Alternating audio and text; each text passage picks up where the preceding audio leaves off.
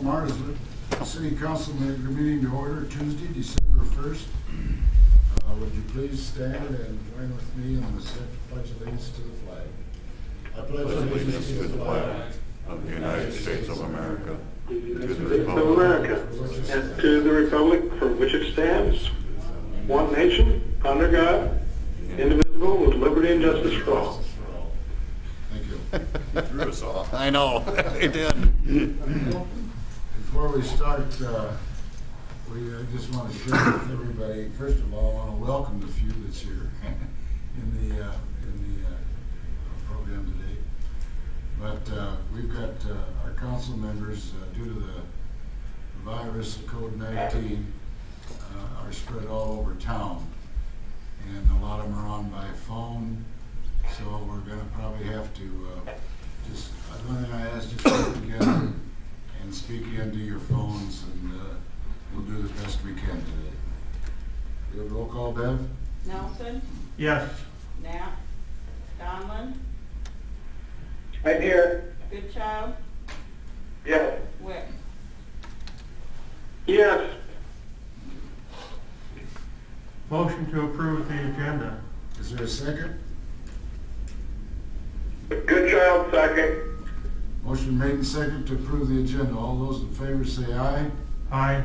Opposed? Aye. Opposed?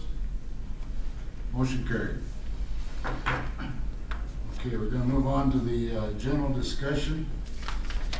And the way we handle our general discussion is if anybody has any concerns or complaints or anything that they'd like to visit about, the open discussion is open at this time. The way we handle that is we ask them to stand up to the podium and state their name and address, and the council members cannot make the determining effort at this time, but they're always willing to certainly listen and follow through later. So, is there anybody that has any open discussion at this time?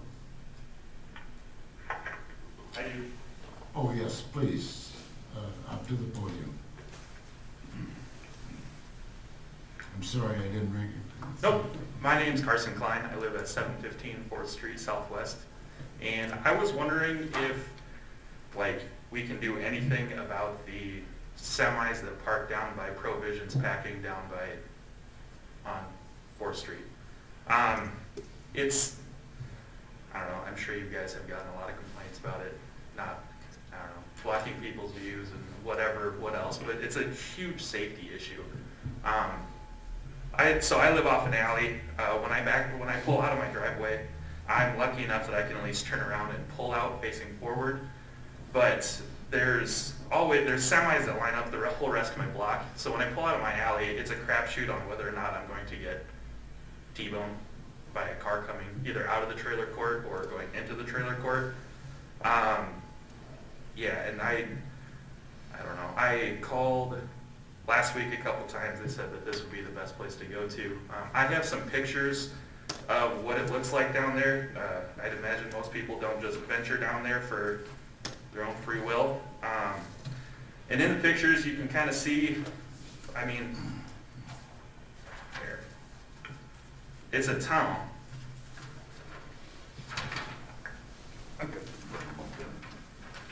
So if you look at that one, You have more? yeah, I have more. And then also on the first one is a map showing all of the places where I've seen semis parked.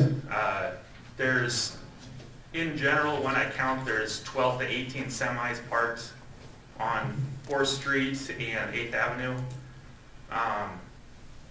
I don't get what needs to be done in order to change this. I looked up the city ordinances, and it says that you need to park, you can't be parked within 10 feet of an intersection. There's a picture there of a semi parked within 10 feet of the intersection. It says you can't park blocking a crosswalk. That same picture shows a semi blocking the crosswalk. You're not supposed to park, I think, within 10 feet of an alley. They line up at the edge of our alley. I I understand that it's probably not going to be a huge change, but if we could at least get like no parking signs, because to me, like, it's really not worth the police department's time for me to call the cops every single time that a car is parked, or a semi's parked blocking anything. And then one of the images in there shows a semi jackknife in the intersection. That semi sat there for about 5 minutes. In the middle of the intersection, there's cars coming out of the trailer park that were going through the NORAM parking lot in order to make the turn. And then finally the semi panicked and backed up and took off and ran the street sign over. So you can drive down there and see that there's not a address post or a street name post on that street. Okay. Klein, Mr. Klein, is it? Yep. I'll tell you what, Mr. Klein, you're not the first one. I know. This complaint, we're being very, very honest. And I have personally drove by there many, many times and see the semis lined up. We've got a problem in this town, to be very honest with you, particularly right now. As you know, our truck stop is being taken over by the Quick Trip program. And these guys have no place to, truthfully, no place to park. So actually with that, I looked up the NORAM cold storage, what they own on the assessor's page. They own a 3.5 acre lot out over, I think is on Prospect, there's gravel down, that they could be having their semis parked over there. It's less than 2 miles away from Provisions where they could be parking at. I guess I'm not aware of that. I will be honest with you, it's a tremendous industry for our town. There's absolutely no question about it, along with all the rest of them that we've got going. And I'm not making any excuses. When NORAM had built that big freezer program, we worked with the NORAM people, we worked with the neighbors, being very honest with you. NORAM people, and I know the owners personally, want to be good neighbors. And we're in a situation right now where their business has really improved, and the truck parking is a problem we're well aware of. Does it happen every day? Because I drive by there some days that, you know, there's about 3 or 4 lined up on that street. On 8th Avenue. 8th Avenue, right.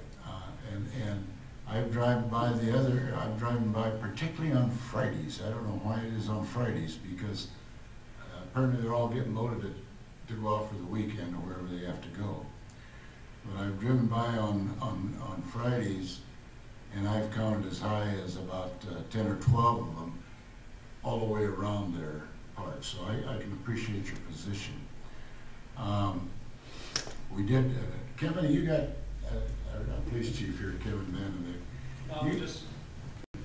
I don't disagree with what he's saying. No, I don't either. And maybe there is some areas that we can target, like the signs that aren't going to allow so close to the intersections or stuff like that. That's a permanent fix. We have the influx now with the truck traffic. I'm just going to suggest that maybe Greg and I look at this, and maybe we take it to the Public Safety Committee and have a long, nice look at the truck parking in that area. And let's take another look at this, because I do think it's an issue. Yeah. That's the biggest issue, is it's the intersections. I get that you're not going to eliminate all truck parking in that area, and I get that. But like, it's just like in the intersections, like you have to basically just take a gamble on whether or not you're going to make it through or not. I forget, was it you and I was talking about it, Greg? Yeah. I think did you try this in several places where we just painted it yellow around the curves? I was the individual that Mr. Klein had spoke with last week on two occasions. Okay. He was very understanding. He understands it's a business. There is going to be trucks. He knows that, so he wasn't upset, or anything like that. But it definitely has some valid concerns, which I made him fully aware that we are aware of the problem. We had a similar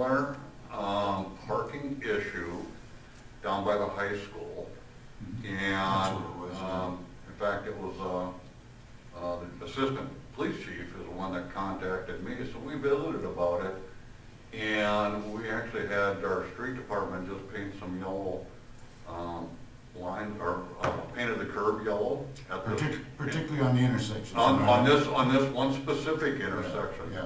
And I talked with Justin a couple weeks after the fact, and he said, problem solved. Hmm. So, you know, that is We- something that maybe we could look at, but I think it's a good idea to,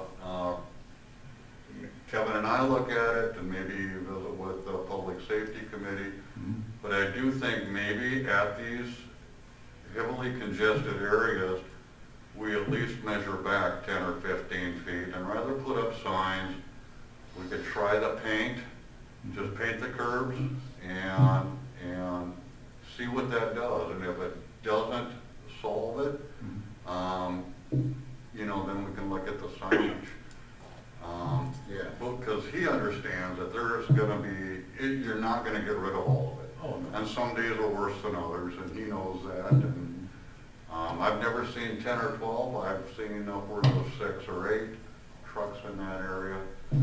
But Okay, we're well aware of it, Mr. Klein, and be rest assured, we will certainly check into it and try and get some relief as much as we can. I'd like to speak to the issue if I could.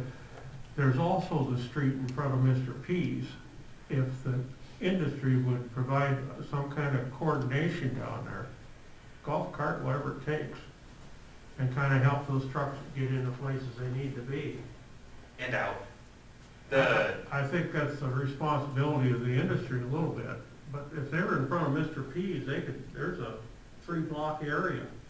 There's a couple houses in there, but it would at least give another street for them to be on, closer to the industry. But again, I'd like to at least talk to the people about getting a coordinator down there. I think if they trained them a little bit, the problem would disappear. The problem is these truckers come in from all over the United States, to be very honest with you. Right, and I get that, you don't get the same truck And- drivers, so. And they have no idea, they have, if they find the place through the GPS, they're lucky, you know what I mean? But they come in and when they get here, you know, they have really no options, they just take any spot that's open. But we're well aware of the situation, and we'll see if we can give you some relief and get it handled some way. Okay, thank you. But thank you for coming and do visiting. you want the pictures back, or? Keep them. Thank you. Thank you. Is there any other who wants to talk about an open discussion at this time? Excuse me, if not, we'll move on to the citizens report, thumbs up award. Ken, I'm going to start with you. Christmas in Lamar's was a wonderful theme, and I think they just knocked the socks off them. I know Saturday night there was people everywhere trying to listen to the concert and get a place to go. I just think they did a great job. I know another year when we don't have a virus to worry about, it'll be even better, but it's absolutely beautiful. I agree with you 100%, Ken, and they've done a tremendous job of putting it on with all the volunteers and everything, and helped, and it was certainly a great show. The thing that really I'm pleased about is we've got an Olson Center here that has been sitting here for I don't know how many years, and it's very, very little use over the years. And I think we found out one thing Saturday night. That's a great place to perform, and we need to keep that, promote and keep that program going.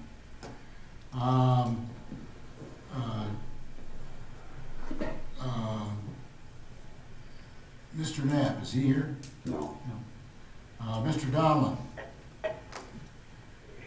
I will pass this time, Mr. Mayor. Okay. Mr. Goodchild?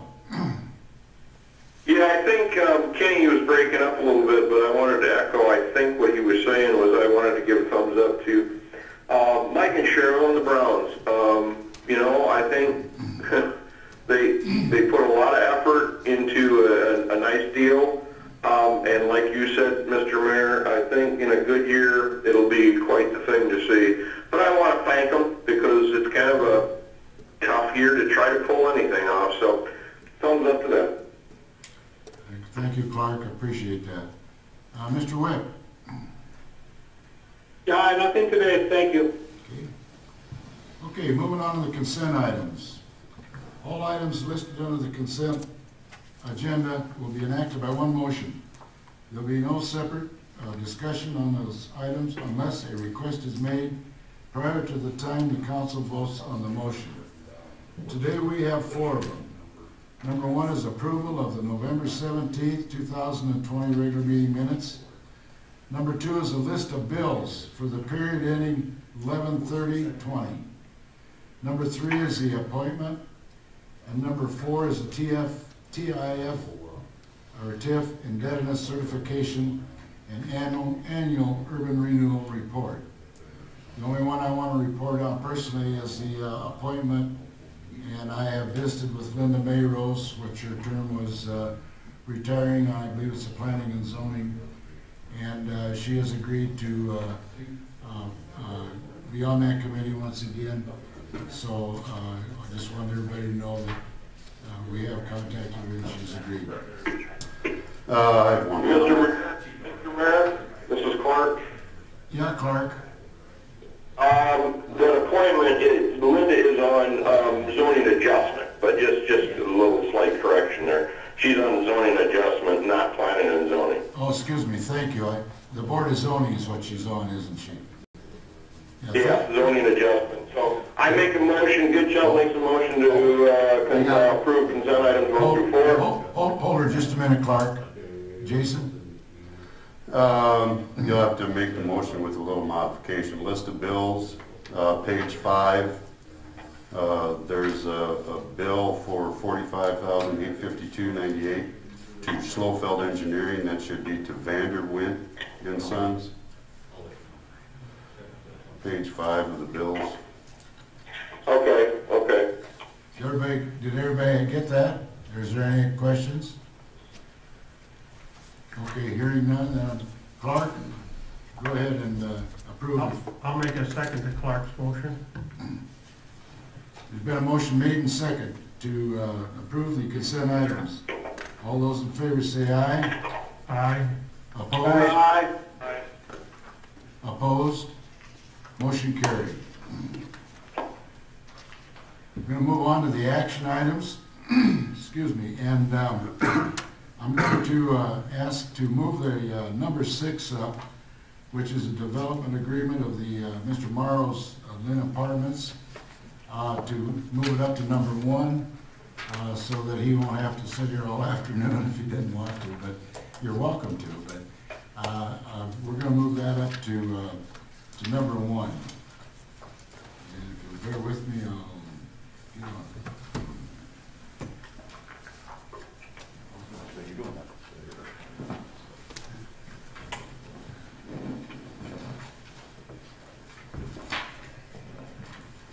It's D6 in your budget or your program. Hugh Morrow of Morrow Lynn Properties LLC is requesting a city assistance in the development of Morrow Lynn Apartments. The assistance in the form of concrete parking costs within the complex. Attached is a letter from Mr. Hugh Morrow, and I hope that everybody's had an opportunity to read it. Speaking to your council members, the city currently offers 100% tax exemption for a period of 7 years on new multifamily residential properties as part of our urban revitalization plan. The city also approved 3 additional years for city tax rebate added at the end of the original 7 years. The attached letter references recent action by the city granting years 8, 9, and 10 estimated city tax upfront to a developer to assist with the construction of private utilities. The $45,000 was in the form of an economic development grant. The city administrator recommends the council at this time not approve the request. The recommendation would be to offer the 3 additional years of city tax rebate. The city should refrain from paying for private instruction. The financial of it is that the 3 years of the city tax is estimated at $30,189. So at this time, Mr. Morrow, if you'd like to step up and share with us the reasons and things like that. Well, the money would help subsidize our cost for, we're building a 3rd building now. It would subsidize that cost and help with additional parking that we're gonna put in the spring. Yeah, so we really could use it. Okay. So what I have in the packet is I put 2 examples of what the different development agreements would look like, and they're based off of what we've done in the past. The first one, what is the first one?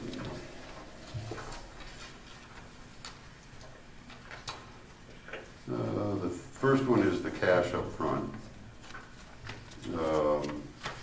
And the second one is if we added on years 8, 9, and 10 of tax rebate. No, I got that backwards. First one is the 3 years, the second one is the 30. Anyway, so those are just examples. You see what my recommendation is. It was my same recommendation the last time it was brought before the council. So the recommendation and my stance is no different, but so it's up to the council.